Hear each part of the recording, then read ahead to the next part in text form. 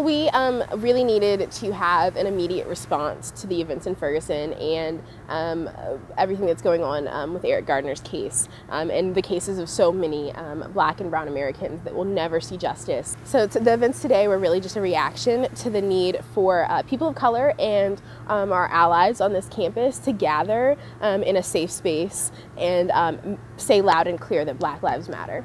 This demonstration should be about holding people accountable. Yes, it involved race, but at the end of the day, we need to hold our justice system, our law enforcement accountable for every action. And that's why we do demonstrations like this, to make our ASU family aware that, yeah, it may not be happening here, but it's happening.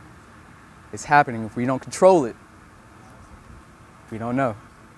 The recent lack of indictments of police officers all over the country, from cases ranging from Eric Gardner, Trayvon Martin, Mike Brown, has really just brought out a bunch of anger and rage in the ASU Black student community, and not only with the victims of police brutality, but just the lack of African American students at this university and the lack of support for those students at this university. So kind of just to encompass all of that and come out and show our support and just get the message out there, because I think that people have a really misconstrued thought process in terms of race relations, not only at this university, but all over our nation.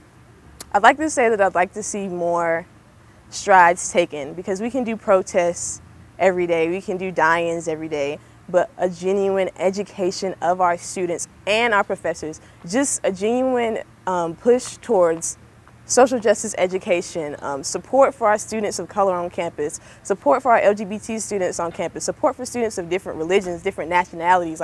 That's something that we need to start advocating more on this campus. I feel like we don't have to be doing anything wrong. I feel like we're targets out here.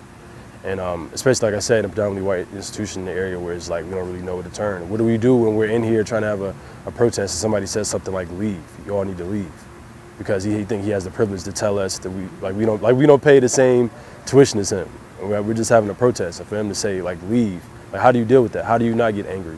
And we're trying to do things peacefully, but it's tough when you got people that just want to shun us away, act as if we're not citizens and humans just like them.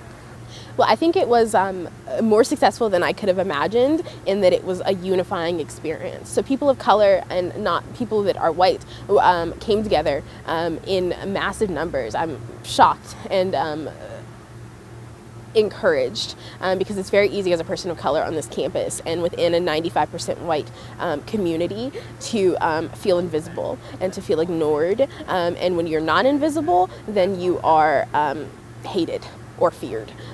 So it was a unifying experience, and for that reason our demonstration on Monday that's coming up is going to be even stronger, it's going to be bigger, and it's going to be better, because we're going to have more diverse opinions at the table.